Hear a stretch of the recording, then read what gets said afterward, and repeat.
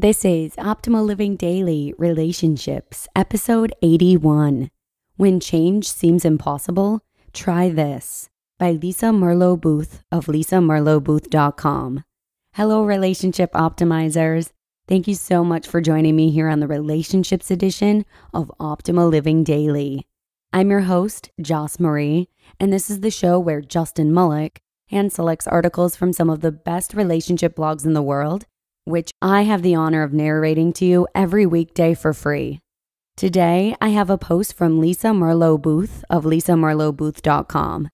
One of our listeners here on the show actually recommended this author, who we've featured a few times now. So please don't hesitate to reach out if you have a favorite author in mind that you'd like us to cover as well. In order to help out the show in this way or any other way, just visit oldpodcast.com/support. There's an entire list of ways you can help out, whether it be financially or otherwise. We really appreciate any bit of help, as you're the reason we can keep putting on this show. So thank you. And with that, let's hear today's post about making change possible as we start optimizing your life. When change seems impossible, try this, by Lisa Merlo-Booth of lisamerlobooth.com. Most people who feel stuck try to solve their problems in the same way. They largely focus their time and attention on trying to change the other person. More times than not, they complain, yell, scream, plead, shut down, defend, rationalize, and essentially do whatever they can to get the other person to see the light. They believe that the reason they do what they do is because their boss, spouse, friend does what they do. I yell because she doesn't listen.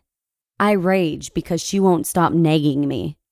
I'm irresponsible because when I do what she asks, she's not satisfied anyway. Why do it then? I work long hours and do whatever I'm asked because I don't want to get fired. I lie because I don't want to deal with my spouse's wrath. Most problems I've seen in my work are a result of people focusing on the wrong person. We want to fix the other side's issues. We believe that if that person would just stop doing what she or he is doing, things would then be fine. The problem with this thinking is it's totally wrong. The one place where none of us have power is with the other person. I can't change you any more than you can change me. It's a wasted output of energy trying to change someone. It's also a tremendous waste of time. I've seen countless people throw years of their life away trying to change their partner or parent or whoever. It doesn't work. What does work, though, every time, is changing you. The more he rages, the more she shuts down. The more he works crazy hours, the more his boss demands that he works crazy hours.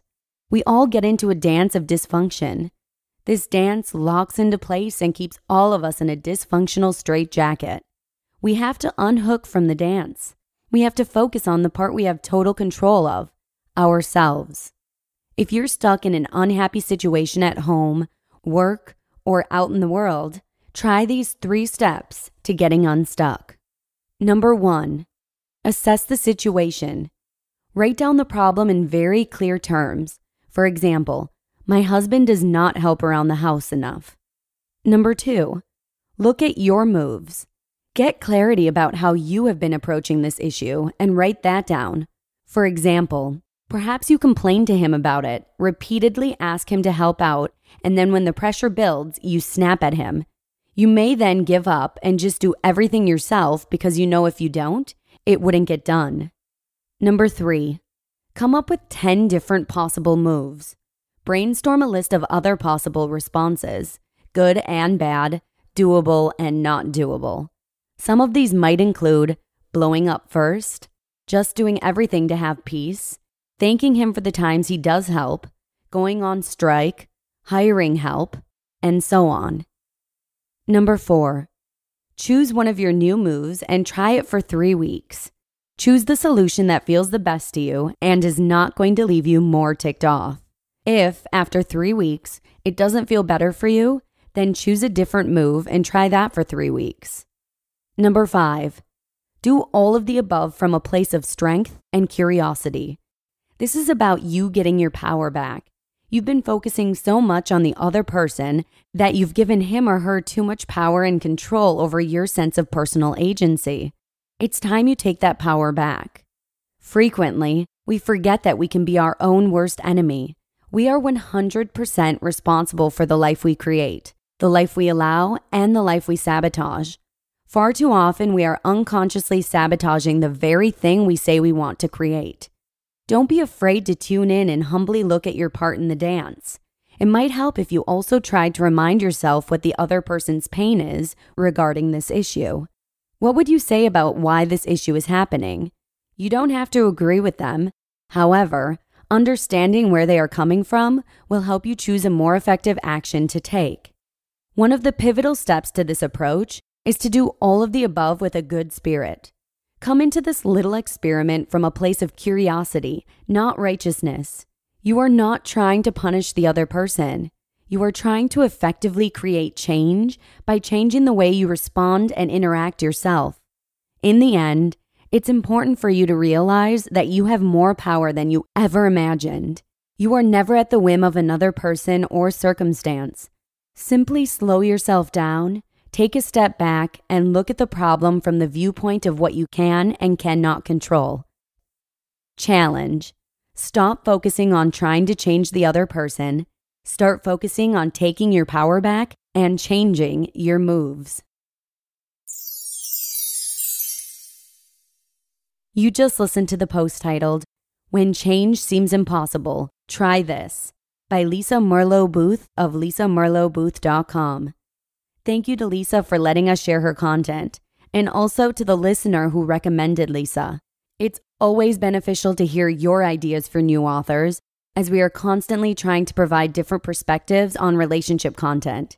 If you'd like to help out the show this way by suggesting a new author, blog, or topic, or if you're simply interested in helping out in some other way, come by oldpodcast.com/support. We have a whole list of ways to help out the show if you're unsure. Thank you so much in advance for your support, and that's all I've got for today's episode. Have a wonderful rest of your day, and I hope to see you again tomorrow, where your optimal life awaits. Hello, Life Optimizer. This is Justin Malik, creator and producer of this podcast, but also Optimal Living Daily, the show where I read to you from even more blogs covering finance, productivity, minimalism, personal development, and more, from incredible bloggers like Derek Sivers, Zen Habits, Mark and Angel, The Minimalists, and all the ones you hear on this show too. So if you enjoyed today's episode and like taking amazing blogs on the go, come on over to Optimal Living Daily and subscribe to that one too. And together, we'll start optimizing your life. You've been listening to Optimal Living Daily. Be sure to hit the subscribe button to stay up to date on each new episode, and head to oldpodcast.com, that's OLDpodcast.com, for a free gift as well as more actionable tips and resources to help you maximize your potential. Thanks for joining us, and remember, your optimal life awaits.